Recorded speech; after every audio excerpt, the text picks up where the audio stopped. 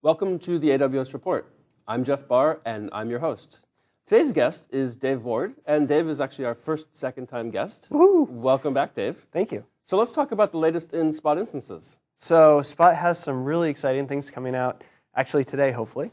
And a couple of different things that we're coming out with. First is that we have integration with some of our major services. So we have integration with autoscaling, CloudFormation, and as a part of that, as a part of the CloudFormation new additions, we're adding 3 new templates. So the first is a asynchronous template. So it allows you to put a message in a queue and process that.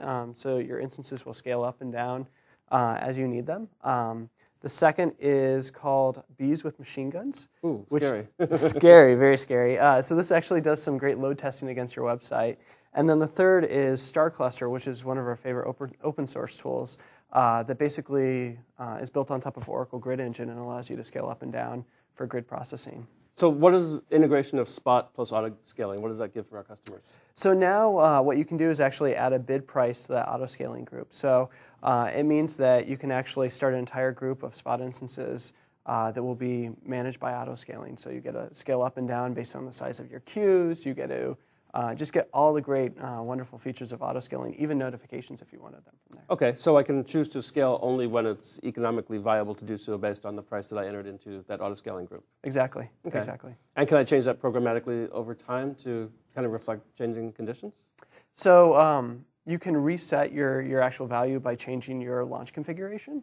So you can add a different, you can cancel your old launch configuration and add in a new launch configuration with a different price, which is effectively modifying that. Okay. Right? So I can effectively then say auto-scale when needed and when it's economically reasonable to do so based on my determination of how worthwhile it is to add additional processing power. Exactly. And then you can add custom metrics into CloudWatch and actually scale based on those, which is a normal auto-scaling feature. So you have all the great tools of auto-scaling already available to you. Got it. Okay, so bees with machine guns. So bees with conjures machine up great guns. pictures in my head. What does that really mean? So this is a really interesting template just because there's a lot of people performing testing with Spot right today.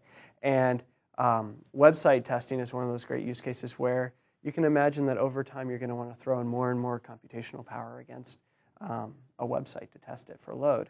So this template basically will automatically start up a certain number of instances and scale them up to throw requests against a website and kind of scale with you, so you can test your website. Now, do I have to put my bid price into the template, or is that a parameter to the template? It's a parameter to the template. So I just go to the console, I select the template, I fill in the price from the little form that the console shows me, and away I go?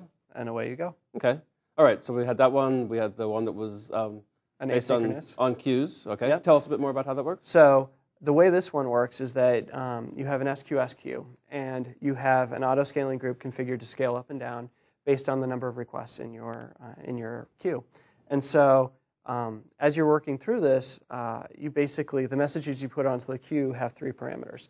The very first parameter is going to be the S3 bucket where your executable lives. The second is that any of the data that you want to process from that S3 bucket, it will automatically be copied to your Spot instance. And then the third thing is the output of where you want your results actually copied to. And so you provide those 3 things in your message to your SQS queue, and you can put as many of those as you want, and you'll scale up and down as you need. Almost like a standard in and standard out, kind of, but at the system level rather than the process level. So you basically take all this data from S3, launch an instance at the appropriate Spot price when you can, process it, take the results, send those back, and you're all done. Yep. So this is a great template, so you can get started really, really simply. Deploy this, just by a couple of clicks of the button, and it's a very powerful template just because you can imagine you could upload things like rendering programs to it and say, here's the data that I want to render into a different format, and put it into this bucket when you're done, and just load it all up, let it all process, and it will do it really cheaply. I actually spent a lot of time coding up all that infrastructure myself, so now you've replaced that with a template. Yeah, we try to simplify Okay, things, right? that's pretty cool. Yeah. Okay. Yeah. All right, so now what we're really showing then is we're showing two really powerful AWS features. We're showing Spot instances, and we're showing CloudFormation templates. And you've kind of done the peanut butter plus the chocolate, put those together, and now people are able to use those both together. Exactly. Got Exactly. it. Okay. So one of the exciting things is that we want to open this up to the community. There's a lot of great opportunities to do great CloudFormation templates. Well, thanks again for coming, and we'll look forward to having you yet again as a guest, because I know for sure that there's other cool Spot things coming, and we'll look forward to chatting about those. Thanks so much for coming, Dave. Thanks again for watching the AWS Report.